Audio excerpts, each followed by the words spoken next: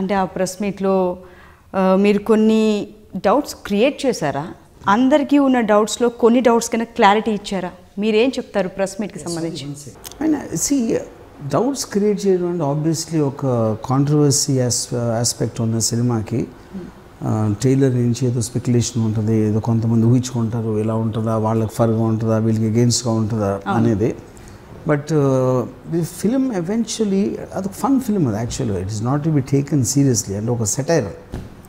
అంటే మామూలుగా మన నిజ జీవితంలో ఏదైనా ఒక ఘటన జరిగినప్పుడు ఒక పొలిటికల్ ఆస్పెక్ట్లో మీకు రకరకాల వాళ్ళు రకరకాల ఒపీనియన్ చెప్తారు, రకరకాల కాన్స్పిరసీ థియరీస్ ఉంటాయి, అసలు నమ్మటానికి వీల్లేని కొన్ని రీజన్స్ చెప్తూ ఉంటారు ఒక్కొక్కసారి పాలిటీషియన్స్. సో అలాంటిది ఒక నేను ఊహించి ఇలాంటి పరిస్థితులు ఇలాంటి వ్యక్తులు ఉన్నప్పుడు ఇలా కూడా జరగచ్చు అన్నకి ఇమాజినేషన్లో తీసిన సినిమా ఇది. అంటే ఒక ఫన్ అన్నారు, అంటే దీన్నే క్లారిటీగా తీసుకోవచ్చు. అంటే సెటైర్ ఇప్పుడు చాలా సినిమాలో లెక్చరర్స్ పైన సెటైర్స్ వేస్తూ కామెడీ జనరేట్ చేస్తారు. ఆ యాంగిల్లోనే ఫన్గా మీరు పొలిటీషియన్స్ తీసుకున్నారు అనుకోవచ్చా? 100%. ఎందుకంటే ఇప్పుడు మీరు చూస్తే సోషల్ మీడియాలో మ్యాక్సిమం ఫన్ పొలిటీషియన్స్ మీద చేస్తారు. మీమ్స్ కానీ లేకపోతే టోటల్గా ట్రోల్స్ ఎక్కువ. ఎంత పవర్ఫుల్ ఫిగర్స్ ఉంటే వాళ్ళ మీద అన్ని ఎక్కువ ట్రోల్స్ ఉంటాయి బేసిక్గా. So I think that is a part of the culture right now social media. So more or less అదే సినిమాలో. అయితే ఈ సినిమా అంటే పేరు టైటిల్ బయటకు వచ్చినప్పటి నుంచి 2 కులాల మధ్య చిచ్చు పెడుతున్నారు అని వివాదం వచ్చింది. జనరల్గా RGV గారి నుంచి ఒక సినిమా టైటిల్ అనౌన్స్ అయిందంటేనే అదొక విస్ఫోటనం అని చెప్పాలి. వివాదం కాదు, విస్ఫోటనం అని చెప్పాలి. అంటే సినిమా టైటిల్ నుంచి ట్రైలర్ నుంచి ఇప్పుడు రిలీజ్ డేట్ కూడా మీరు చెప్పారు. అంటే కొన్ని కాంట్రవర్సీస్ ఇష్యూస్ నడుస్తూ ఉన్నాయి. 2 కులాల మధ్య చిచ్చు పెట్టడానికే RGV ఇలా చేస్తున్నారు అని మీ ఆన్సర్ ఏంటి? ఇప్పుడు కమ్మ రాజ్యంలో కడప రెడ్లు అంటే అక్కడెక్కడ నేను ఒక పర్టికులర్ కమ్యూనిటీని తక్కువ కానీ ఎక్కువ కానీ చేయట్లేదు.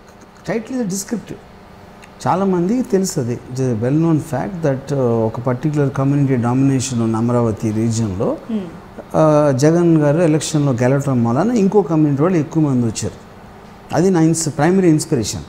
కానీ దాని మూలాన వీళ్ళు ఎక్కువ వాళ్ళు తక్కువ వీళ్ళిద్దరూ కొట్టుకోవాలి అనేది నా ఉద్దేశం కాదు. అది సినిమా చూసినప్పుడే తెలుస్తుంది. అంటే చాలామంది ఏమంటున్నారంటే ఇప్పుడు ప్రతిపక్షంలో ఉంది ఒక కమ్యూనిటీ వాళ్ళు, అధికారంలోకి వచ్చి ఒక కమ్యూనిటీ వాళ్ళు, ఈ 2 కమ్యూనిటీస్ మ్యాచ్ అయ్యేలాగా మీ ట్రైలర్ ఉంది, మీ సినిమా మొత్తం అదే అని ఊహాగానాలు అందరు సృష్టించుకున్నారు. చాలా మంది మాట్లాడుతున్నారు. స్పెక్యులేషన్ అంటే ఈ ప్రెస్ మీట్లో మీరు ఏం చెప్పారో అది వాళ్ళకి కరెక్ట్ పక్కా ఆన్సర్ అనుకోవచ్చా? 100%.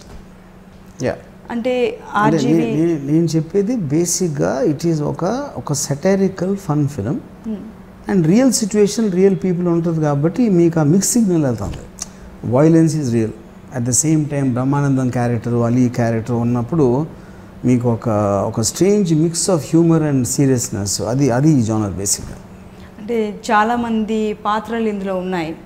అంటే చాలామంది స్పెషల్ లీడర్స్ కూడా ఇందులో ఉన్నారు.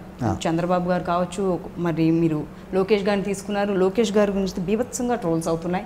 అంటే పప్పు అన్న పేరు పెట్టేసి, మరోవైపు పవన్ కళ్యాణ్ గారిని, మరోవైపు స్పీకర్, ఇలా తెలిసిన పాత్రల్ని ఒక సినిమాలో మేము చూడబోతున్నాం. అంటే ఏం చూడబోతున్నామని సగటు ప్రేక్షకుడు ఆలోచించుకుంటే ఇది చూడబోతున్నారని మీరు చెప్తారా?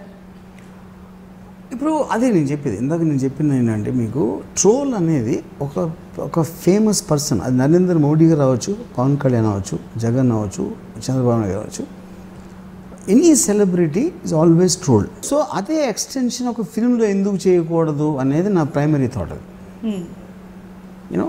సో అప్పుడు ఈ సినిమాలో సపోజ్ ఒక పర్టికులర్ క్యారెక్టర్ని కొంచెం వ్యంగ్యంగా చూపించాం అనుకోండి, అది నేను ఫస్ట్ కాదు కదా, సోషల్ మీడియాలో వేల మంది చేస్తారు. అది సేమ్ థింగ్. సో డెమోక్రసీలో ఫ్రీడమ్ ఆఫ్ ఎక్స్ప్రెషన్లో మీరు సెటైర్ అనేది ఒక హ్యూమరస్ వేలో ఒక పొలిటికల్ కామెంట్ చేయడం, which is what the definition of a political satire. Okay, social మీడియాలో జోక్స్ రూపేణా వచ్చిన వాటిని నేను సినిమాగా తీస్తుంటే ఇంత అంటే ప్రిన్సిపల్ అదే అంటున్నా. ఓకే, వాళ్ళు నిజంగా జరిగింది చేయొచ్చు. ఇక్కడ నేనేంటి మే 2019 నుంచి సెప్టెంబర్ 2020 మధ్యన జరిగిన ఘటనల ఆధారంగా అని పెట్టాను సినిమాలో. అంటే ఆబ్వియస్లీ అది ఫ్యూచర్. అది సెప్టెంబర్ 2020 అనేది ఇంకా మనకు సంవత్సరం ఉంది ఆ టైం రావడానికి.